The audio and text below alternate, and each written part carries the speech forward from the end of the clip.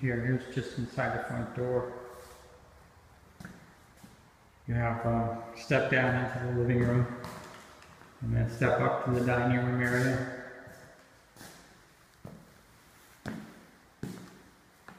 Kitchen, different kind of flooring. Older kitchen, obviously.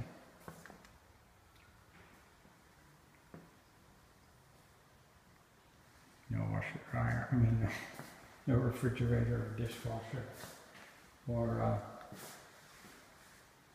stove. Here's the eating area of the kitchen.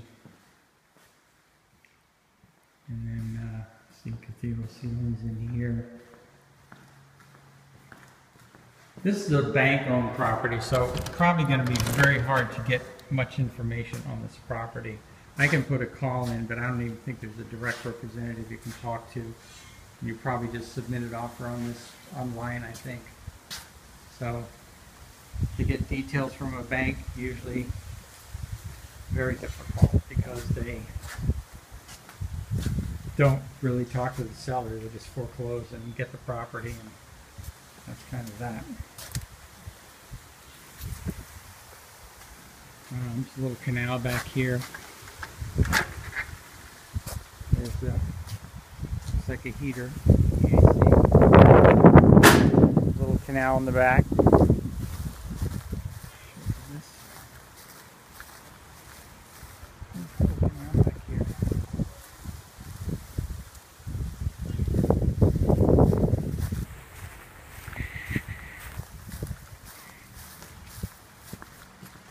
And then back in.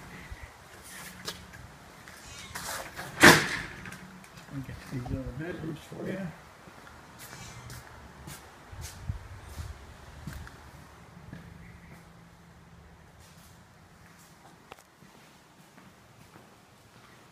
This will be your family room, of course, back here. Back to the front door. And then a hallway here. No electric, sorry. Into the bedrooms.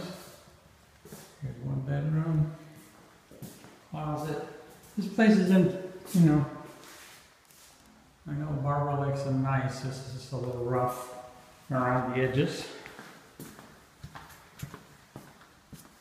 Not unusual for a foreclosure.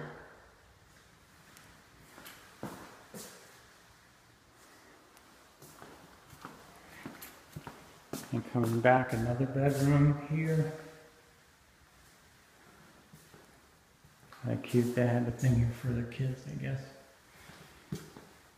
And then a little closet here, which you really can't see well. It's a linen closet. Master bedroom. Laminate floor, not in the greatest shape.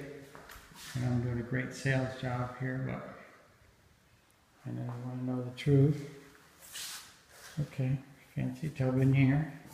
Shower, nice. It's the nicest part of the house that I've seen. Okay, I'll give you a glimpse of the front. And that should do it.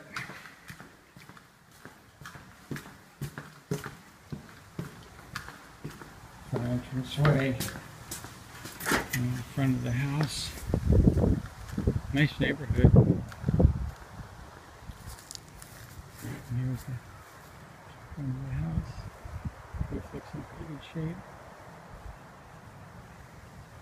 There we go.